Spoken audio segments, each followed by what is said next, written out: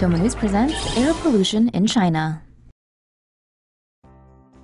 Canadian company sells cans of fresh air to smog-choking China. It looks like a stylish product for hair, but it's not. It's Vitality Air, fresh air for stuffy noses living in polluted environments. This is how low humanity has sunk. Even air has become a commodity. A commodity that can be sold at a high price, especially to nations like China, where residents are choking in smog and air pollution. One can of clean air and oxygen from the beautiful Rocky Mountains in Canada can cost from about $14 to $20 only. With prices like that, who will be able to afford to breathe? The first batch of 500 canisters sold out within 2 weeks, mainly bought by affluent Chinese women who buy them for their families or as a Christmas present. The Canadian company is not even the first to have this idea. The Chinese themselves were the first ones to link clean air with sky-high profits. Beijing artist Liang Qigang sold clean air from southern France to his desperate countrymen after a trip there last year. In 2013, multimillionaire Chen Guangbiao sold air from less industrialized and polluted regions in China to more polluted places for 5 yuan.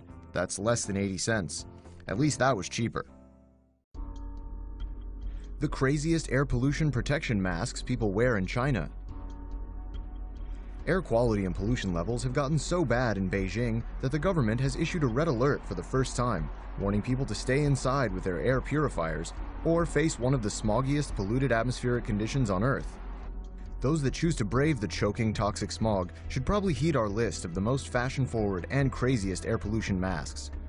First up is the Airwaves mask, created by Frog Shanghai. It connects to a smartphone app to measure pollution levels and keep wearers in the know about air quality in different neighborhoods.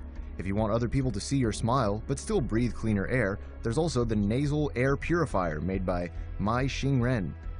But only nose breathing is covered, and any mouth breaths are still going to be pretty polluted. Another nasal option is the InfaPure Invisible Air Filtration Mask. But if you don't like sticking stuff up your nose and you still want your face to be visible, there's the Sunny Smile Transparent Mask. This Toto Bobo mask is somewhere between the transparent masks and the full face coverage filters. If you like the vintage look, you can always go to the Army Surplus store and snag one of these retro World War II style masks. For a more modern style, there are all kinds of apocalypse chic choices, as showcased at the 2014 China Fashion Week by designer Yin Peng. Joggers and runners need to be especially careful when taking deep breaths of pollution while getting some exercise. Cyclists are also vulnerable to the air quality problems in China, so British artist Matt Hope designed this breathing bicycle that uses the power generated by pedaling to filter the air for the person riding it to breathe. Another innovation in air purification by artist Chu Chi uses a natural solution by attaching a breathing apparatus to a box with a plant inside that produces pure oxygen. These artist mock-ups show clothing that has the face mask built in. Are these the future of breathing? Imagine what these kids will be wearing on their faces by the time they're old enough to choose for themselves. These people certainly have some interesting taste, and it looks like there's a lot more where that came from. China adopts extreme measures to ensure safe and smog-free APEC. As world leaders descend upon Beijing to attend the annual APEC meeting, the Chinese government is determined to show the best side of its capital and has resorted to extreme measures to ensure security and clean the air. The APEC meeting takes place in Beijing's Huairou district from November 5th to November 11th. About 1,000 face recognition cameras have been installed across the district. Hotel staff are requested to report any guests from Tibet, Xinjiang, and Qinghai province. Residents flying kites or pet pigeons near Beijing's Capital International Airport risk detention. To prevent smog from enveloping the capital, Chinese authorities will only allow private cars on the roads on alternate days based on their license numbers. Some 800 factories in the vicinity of the APEC venue are not allowed to operate during the summit. Volunteers at the APEC summit also went through a vigorous selection process and etiquette training. Ventilation corridors may be China's solution to heavy smog. China's capital city is planning to construct ventilation corridors in a bid to tackle the country's air pollution. Densely populated cities tend to generate more energy and waste heat, resulting in a warmer environment than surrounding rural areas. Measures to curb pollution in Beijing have led to air quality improving only marginally. In 2015, the city had 186 days of up-to-par air quality. up 14 from 2014. To reduce smog, the capital is planning to build ventilation corridors. These are designed to relieve a city's heat and pollution by improving urban wind flow. The corridors will be created by connecting parks, rivers, lakes, highways, and small building blocks. 5 primary corridors, over 500 meters wide, will run from the northern suburbs to the south. Secondary corridors measuring more than 80 meters are also planned. The corridors will reportedly allow northern winds to blow through Beijing during severe winter smog spells. Experts also suggest curbing the amount and height of city center buildings, as well as adding more green spaces. Beijing saw its worst smog spell from November to December of 2015. The air pollution was so thick it blocked views and prompted authorities to issue a red alert warning. Beijing orders red alert for severe smog. For the first time ever, China, the world's largest carbon emitter, has issued an air quality red alert in their capital. A red alert, the highest on China's 4-tier smog warning, is issued when authorities forecast 3 consecutive days of severe smog. That means schools will close down, traffic will be reduced by half, and factories will cut back on production. The World Health Organization lists 25 micrograms of particulate matter up to 2.5 micrometers per cubic meter to be a healthy level. Readings in Beijing were above 300 micrograms on Monday and are expected to rise until a cold front moves in on Thursday. Last week, certain parts of the city hit 1,000 micrograms per cubic meter, according to the official Beijing government website. This is the first time Beijing has issued a red alert. A recent study has shown that China's own poor air quality and the smog blowing across the Pacific Ocean towards the United States from China is caused by the manufacture of goods for export to America. Powerful westerly winds can carry pollutants from China across the Pacific Ocean within days. The study shows that in 2006, sulfate concentrations in the western United States increased 2%, and ozone and carbon monoxide levels also increased slightly because of the transportation of pollutants from emissions that resulted from the manufacture of goods for export to the U.S. In 2006, China's exporting of goods to the U.S.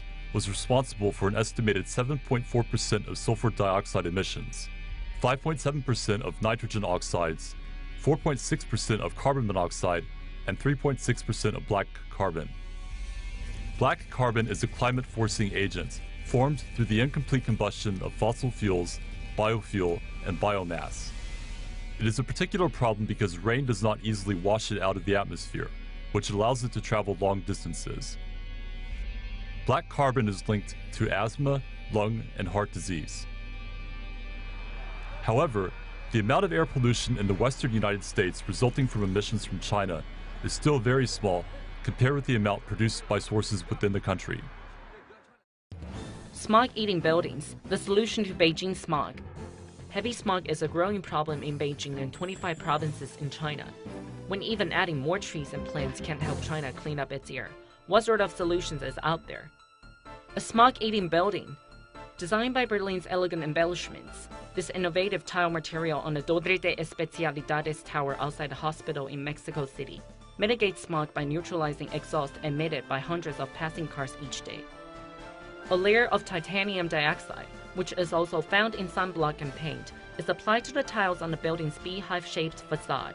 When exposed to ultraviolet rays from the sun, titanium dioxide breaks down smog into safer chemicals such as water and carbon dioxide. The unique beehive shape also increases the surface area that can react with sunlight. According to designers, the smog-eating tiles function best at parking lots, sky bridges, and bus stations.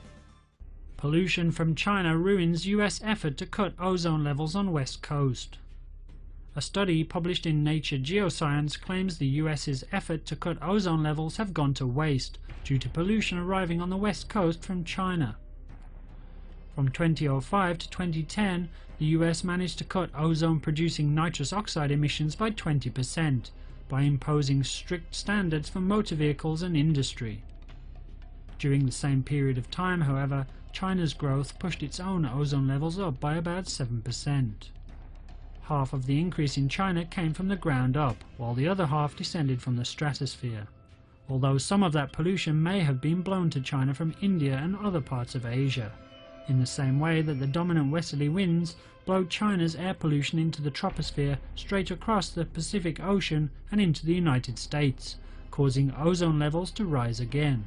High levels of pollution can cause respiratory problems, damage to crops, and of course global warming.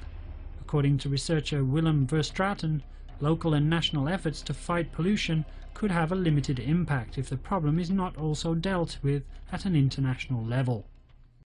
Chinese authorities hope a newly developed drone can help clear up China's heavily polluted skies. China has previously used fixed-wing drones to disperse chemicals for pollution control efforts, as well as to seed rain clouds over drought-stricken regions. The state-owned Aviation Industry Corporation of China, however, has developed a new parafoil drone that uses a type of parachute. The new drone is said to be 90% cheaper to operate and is capable of carrying 700 kilos of chemicals. The new drones will first be tested around major Chinese airports, as smog levels in many parts of China have become so bad that pilots have been forced to conduct blind landings. The exact composition of the chemicals China plans to use for smog clearing is unknown, but reports say the chemicals will freeze pollution particles, causing them to fall to the earth. The new parafoil drones have a 5-kilometer flight radius, and Chinese media reports tests around Chinese airports will begin in late March 2014. Chinese Premier Li Keqiang recently announced a war on pollution, and state media says the government hopes the new drones can help in that fight. After running computer simulations to study how chemicals could be used to help ameliorate smog in Beijing, scientists at the government's Beijing Weather Modification Office may have found a solution. Chinese scientists say liquid nitrogen, an industrial coolant nearly 3 times as cold as dry ice, could be used to fight smog in Beijing. Government researchers have proposed dumping liquid nitrogen into the air as a fine mist at least 10 meters above ground. The nitrogen would form a belt of cooler air roughly 20 meters thick that would act as a shield against air pollutants above.